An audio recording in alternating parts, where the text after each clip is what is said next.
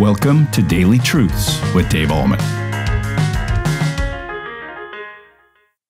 Hi, everybody. Welcome back to Daily Truths. Remember, we're in Matthew chapter 8, and Jesus has been performing ministry in a place called Capernaum. It's situated on the northwest shore of the Sea of Galilee. He's been there for a while, and now the crowds are really pressing in around him because he's performed miracles. He's cast out demons. He healed Peter's mother-in-law at Peter's household in Capernaum.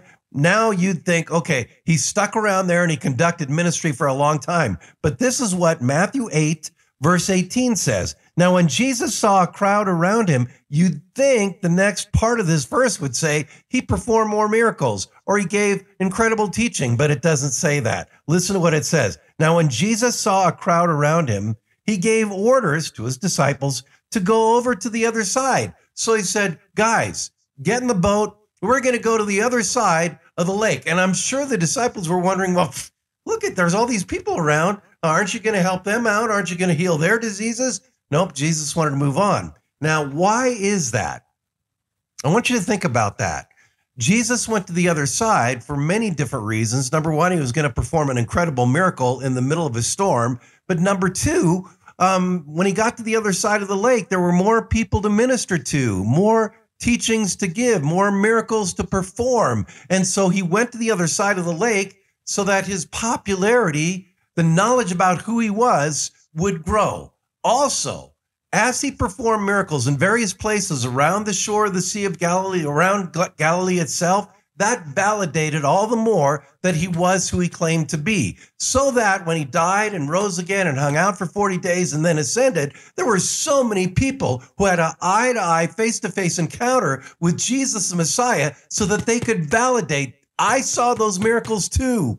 I saw him perform incredible things. He has to be. He must be. I'm convinced he is the Son of God. So there was more ministry to perform and more validation that needed to be given that he was who he claimed to be. So this is why Jesus moved around and didn't just stay in one location. Now, what did they travel in when they went to the other side? They went in a boat. Interestingly, about 20 years ago, archaeologists found this boat entrenched in mud on the shore of the Sea of Galilee. The water was way down. There was this little jagged edge of this boat sticking out of the mud. They unearthed it, and lo and behold, they did carbon-14 dating on it, and the boat was 2,000 years old. Many theologians and scholars believe that, indeed, this is about the size of the boat that Jesus traveled around on the Sea of Galilee in. Yeah, so wow, how incredible is that? And it's interesting, when they unearthed it, they encased it in like foam, and then they lifted it up with a crane, and then they moved it over. They built this museum. The roof of the museum wasn't finished, so they took the crane, they loaded the boat, had it up in the air, and then lowered it gradually down into the museum and then put the roof on it.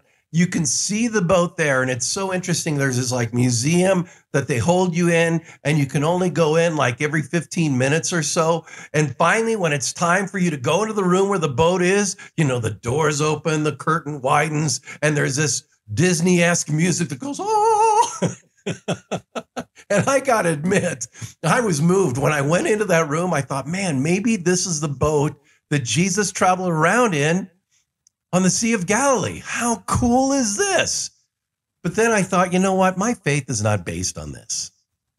My faith is not based on the Shroud of Turin. My oldest son, interestingly, had an interview with the foremost knowledgeable guy about the Shroud of Turin. And after listening to that interview, I'm convinced the Shroud of Turin is the real deal. That's the burial cloth of Christ. I mean, there's a lot of evidence that it is. Now, a lot of people base their faith on these relics, right?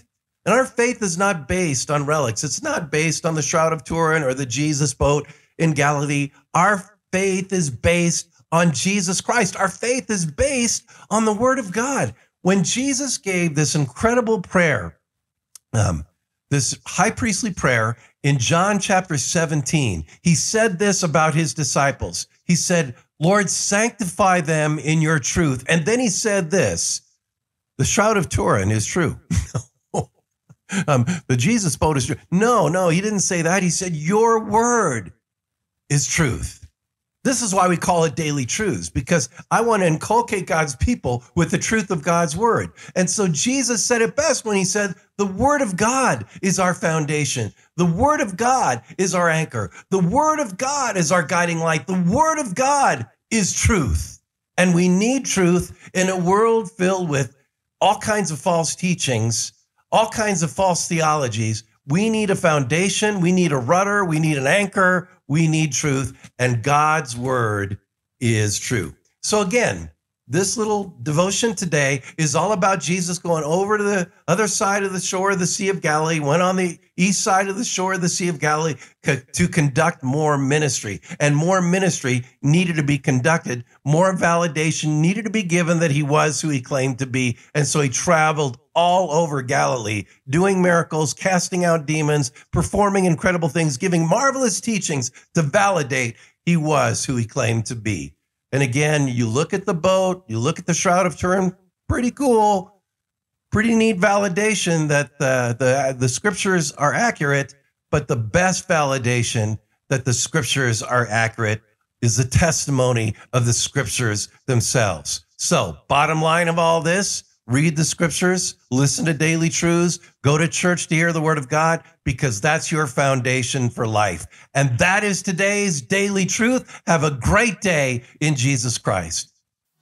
Thank you for tuning in to Daily Truths with Dave Ahlman. If this ministry is blessing you, please consider supporting us by sharing this channel with a friend. You can also like, comment, subscribe, or leave a review. This helps us tremendously. Come back tomorrow for your next Daily Truth.